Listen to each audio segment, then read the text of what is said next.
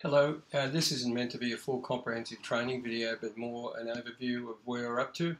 A stage of development where I'll say 90-95% there. We've got a few little bits and pieces like wizards and things to put on it and some data that we want to add to it, but I'll explain as I go through.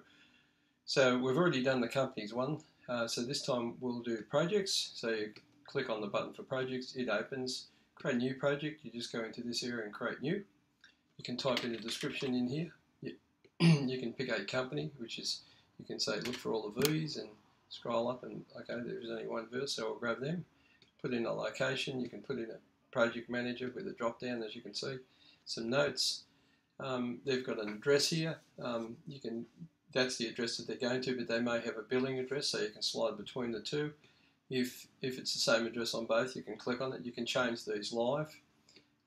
You can nominate how far it is above the ground, and you can see, unlike the previous versions, you could just nominate what you want the guys to take out on site, and it just populates it as it goes. Here's your starting date. You want to click forward and sort of give it a due date sometime in the future. So it's fairly quick as far as how it works because everything's on the one screen. So if we go into the next screen, here's how we start to do the quote. So we start by picking out what we want to quote. We'll just create a couple of items in this case, and so let's look for a signboard. It's probably the most popular. When you pick the sign item, it's asking you what the X size is, so we might make it, 1200 by say 2400, and then you click in that area next to it, and then what you need to do is pick the template that you'd like to drag the resources from. So we've selected a whole lot of different standard signs, and you can add as many as you like. They could be specific to a customer or whatever. We just put in generic ones. So let's quote, say, an illuminated sign, and we'll say select. We'll need some for this illuminated sign because each one is its own in its own right. You can copy those, of course. We're going to need an AC panel for the back of it. We're going to need some digital printing for it, and we might need some dynabolts. And we can look further down, and there's a whole range of different things. You can have installation, so let's put an installation in there, the allowance. We can grab an LED driver and a couple of LED modules, and then just click outside the box, and there's these items here, what you've selected to build it. Here's all of the items that are available to you in case you want to add some more. So then all you have to do is say, well, we need one of those sheets, and we need one of these sheets, and we need, say, 3 square metres of that, and then we need, say, I don't know, half a dozen bolts to put it up with, and we need, well, see, this one we might only need 0.5, so we'll just go half of that installation because it might be an easy install. Oops, I'll put a comma there, so very good. 0.5, you got it. LEDs, you might want, I don't know, 2 for this project, and the LED modules you might need, say, 45. And there's your price. So you've built your price on the fly. You can change individual markups. So let's say that one there, we want to mark it up, not 40%, but we might want to put it up 50%. It'll apply it straight away. And then we go back up to have a look at it, and it's actually totaled it. And then it's saying the standard markup, and this is a default that you can put in is 20%, and you might be happy with that. You might want to make it, you can have a look at it and say, well, no, that's a good price, or you can change it on the fly. So there's your first item. This is your first bill of materials. This is what's going to go that the customer sees, obviously, without any markup.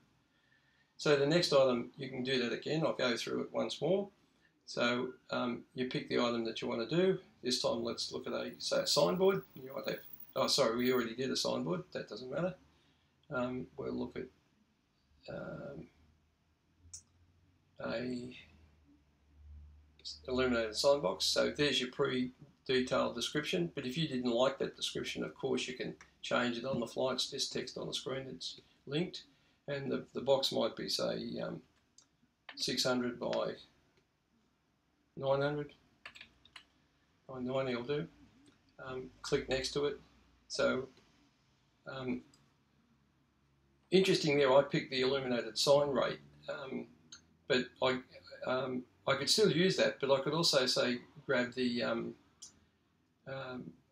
digitally printed sign panels, or I can grab any item for anything I'm quoting, because you might have products. In fact, you could have your own. This could be Bob's resource, and you could just put the resources that you don't want you want in there. You know, it's quite a wide and varied opportunity.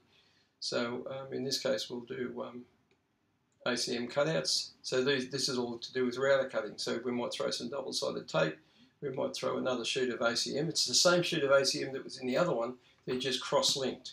But we put other ones that are probably more suitable for here. So we've got a few different types of ACM panel there.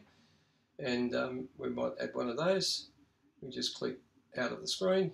Here's our details. There's a specific thing we want. And then we can say, well, okay, that $4 a metre, we might need, say, 9 metres of it. We want one of those, and so on. When you click out, click back outside the screen, and there we've built the price for that one. So we just throw that price in there with a margin on it, and you keep building the price. So what the customer sees is the heading ACM boards, and you might want to add in ACM boards for front fence, for example. So you can personalise it as you go, and then that becomes its own little resource or sign item, as we're calling them. So this item here with that price is linked to these assets that are in here, which we call resources. So that'll give you a pretty good idea. There's a couple of cool features, like each one of these, if you like it, you can save it as a favourite and search for it.